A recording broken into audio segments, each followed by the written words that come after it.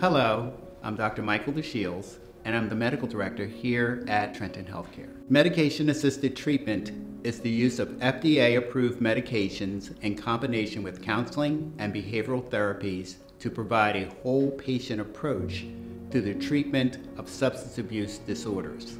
At Trenton Healthcare, we have created a holistic and safe environment where our patients receive comprehensive and individualized care. Medications such as methadone, Suboxone, and naltrexone are prescribed to address symptoms of withdrawal and cravings, thus helping our patients maintain long-term remission and recovery. I'm thankful to have the opportunity to help our patients work towards recovery. We're here for you every step of the way.